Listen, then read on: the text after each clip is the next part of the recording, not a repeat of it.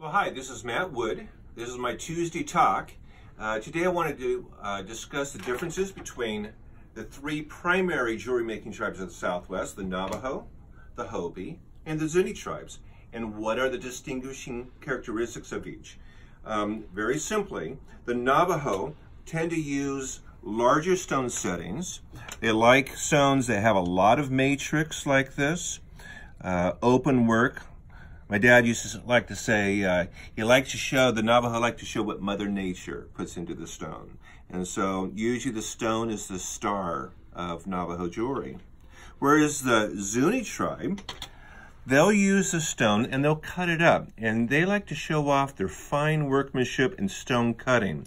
So it either be in what we call needle point, where the stone is pointed on both ends, or petit point, where it's round stones. And they also cut up stones and make a mosaic inlay like this. And when it's in between pieces of silver, we call that channel inlay. And so the inlay and the needle point and the petit point is typical of the Zuni tribe. And then the third tribe, of course, the Navajo are in New Mexico and Arizona. The Zuni have a small pueblo in New Mexico. And in northern Arizona, there's a Hopi. And you'll see that we don't see any turquoise in this. This is what we call silver overlay. And silver overlay is achieved by cutting a sheet of silver into a pattern and overlaying that pattern sheet on top of a second piece of silver.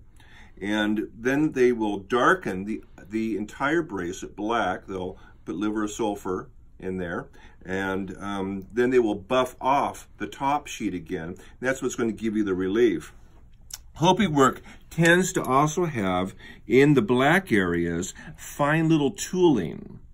And so when we look to say, is this traditional Hopi or not, we're going to look for the traditional tooling, and we're going to notice that it is 2 layers thick. It is not going to be a casted piece, which we see a lot being made today more quickly, is kind of a faux Hopi style. The Navajo are doing a lot of that, where they're actually casting a piece and they're darkening areas actually with primer paint and other black material to color that. So it's different, it'll be less valuable. So stick to the Hopi overlay that has the textured back and that is nicely cut out.